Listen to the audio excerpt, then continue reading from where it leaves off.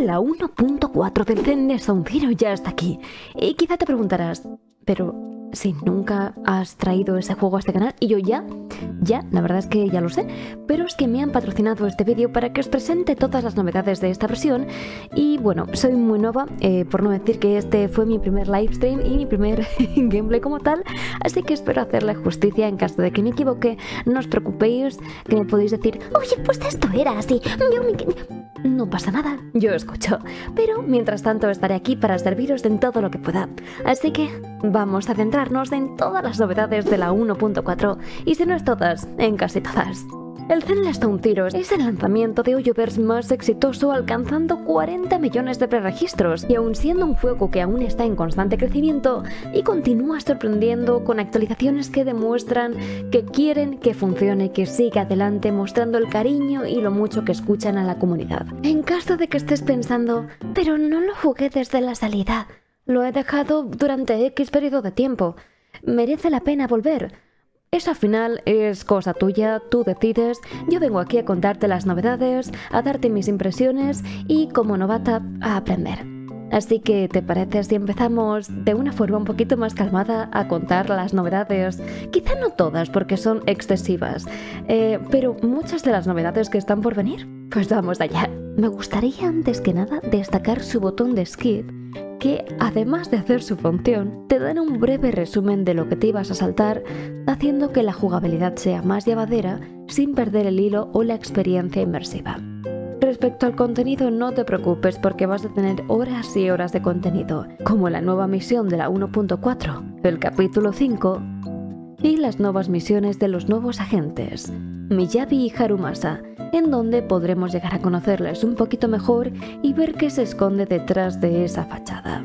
Además de dichas misiones, las nuevas áreas disponibles, los múltiples eventos y muchos cambios y mejoras, como por ejemplo la funcionalidad de las televisiones, que aunque era algo muy característico del juego, había jugadores a los que se les hacía algo tedioso, por lo que tras escuchar a la comunidad, han decidido poner un nuevo formato en el cual podremos manejar a Eus por la cavidad como si de un minijuego se tratara, o seguir usando el formato de las televisiones normales, pudiendo activar y desactivándolo según como más te guste. Para celebrar la salida de la 1.4 vamos a recibir de forma gratuita a Harumasa, pero no te preocupes que eso no quiere decir que sea un mal personaje, ahondaremos un poquito en ello dentro de breves instantes, pero es que además de obtener el personaje gratuito, nos darán los mats necesarios para subirlos a nivel 40.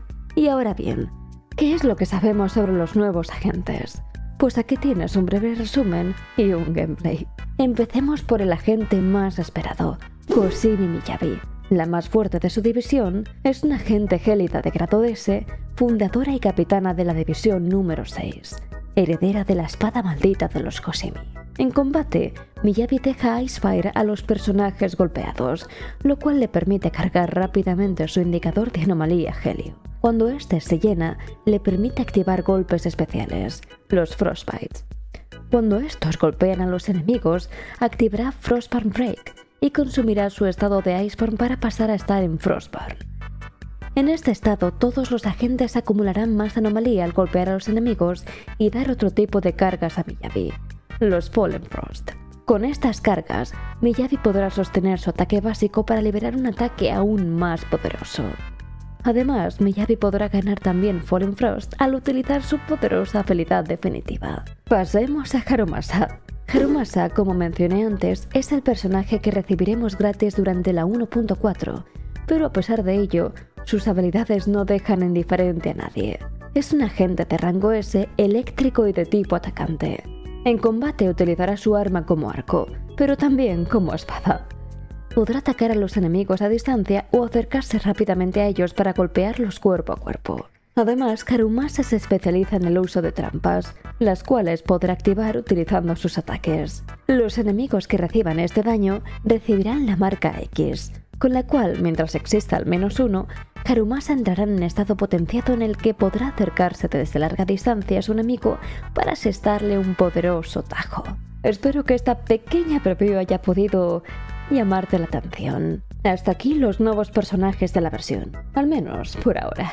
En esta nueva versión, una vez tengamos el nivel de confianza nivel 2, podremos invitar a una quedada a la gente que desbloqueemos. Sí, como lo oyes, podremos tener citas. Por fin, ¿no? ¿Estarás pensando? Pudiendo así realizar ciertas actividades con ellos, obteniendo recompensas. Cada gente tiene sus propios gustos, así que no vas a tener que preocuparte por hacer exactamente lo mismo con todos. En algunos casos tendrás que realizarte selfies, irte a tomar algo, explorar, jugar a minijuegos y más cositas. A partir de ahora podremos controlar a la gente que más nos guste o ir intercambiando para explorar nueva Eridu. Así que lo único que tenéis que hacer es tener el agente desbloqueado y subir ese nivel de amistad. Así que no durmáis con ello. Tendremos también 7 nuevos eventos y modos de juego, pudiendo en algunos de ellos subir el personaje de forma momentánea a su máximo nivel para que en caso de tenerlo a un nivel inferior puedas seguir jugándolo.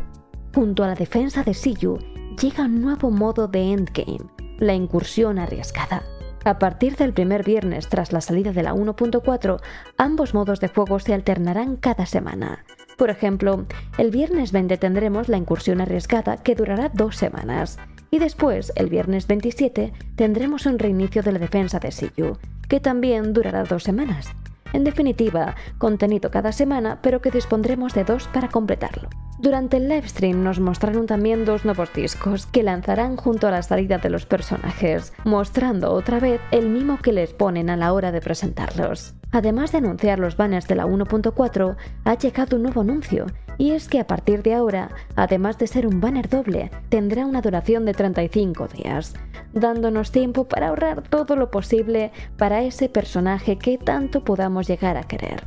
Hemos podido ver también 2 nuevos Bangus, el agente Gulliver de rango S y Peliabú de rango A. Contaremos también con 2 nuevos logins diarios para ir ahorrando un poquito más y podremos obtener 60 películas adicionales tras el lanzamiento de la 1.4 con el código MIYABIRELEASE. Por último, pero como dato curioso, anunciaron que abrirán tiendas de merch en el extranjero que serán temporales, en donde podremos adquirir diversas cosas del juego que en otras ocasiones nos sería difícil o imposible. Durante todo el livestream se ha podido ver de una forma concisa, directa y clara todos los cambios, novedades y mejoras que han ido trayendo y dejando constante que escuchan a su comunidad. Saliendo del guión y hablando por mí, debo decir que fui una de esas personas que no le di una oportunidad desde su salida debido a falta de tiempo. Aprovechando la promo me permití jugar y experimentar y simplemente pues bueno, ¿no? Juzgar también por mí misma porque muchos apreciaban este juego, porque aunque había visto cosas, porque a nivel estético sinceramente siempre me pareció muy bonito, sobre todo Jane una con sus gustos. Entendí que bueno, que la historia pues obviamente tiene matices, tiene encantos. La interfaz me llamó mucho la atención por lo colorida y atractiva que era, porque al final me dedico a meterme en cada post en plan de a ver qué han comentado. Me interesa mucho, pues es posible que no, la verdad, pero oye, pues tienen personalidad y eso se agradece. La interacción con los personajes del entorno, debido a su personalidad y los rasgos que pueden en algunos casos llegar a ser un poco exagerados, pero lo que le da un encanto bastante único al juego, fue algo que la verdad es que me llamó mucho la atención. Así que en definitiva tiene unos cuantos detalles que me parecen bastante lindos. Si tuviera que destacar algunas cosas en concreto, en definitiva me quedo con el botón de skip. Porque quiero decir, si eres una persona que le gusta leerse absolutamente todo, perfecto. No te pierdes nada, es decir, es algo que no necesitas usar. Yo soy una persona nueva en este juego, así que esto es una pregunta tanto para los nuevos jugadores que quizás estén viendo este vídeo en plan de, oye, pues me interesa a ver qué tiene esta chavalita de contar aquí, y para los veteranos que estéis pensando lo mismo en plan de, pero ¿esta qué pinta, no? Pues bueno, preguntaros qué es lo que os ha llamado la atención, o para los que lleváis más tiempo jugando, qué es lo que definitivamente destaque para vosotros de este juego. Os estaré leyendo en los comentarios. Así que dicho esto, que no ha sido poco, solo me queda decir que el ZZZ, Zenless Zone Zero, Es un juego que está escuchando a su comunidad y está en constante desarrollo, por lo que si sientes el mínimo interés, te animo a que lo juegues y descubras por ti mismo si este juego está hecho para ti.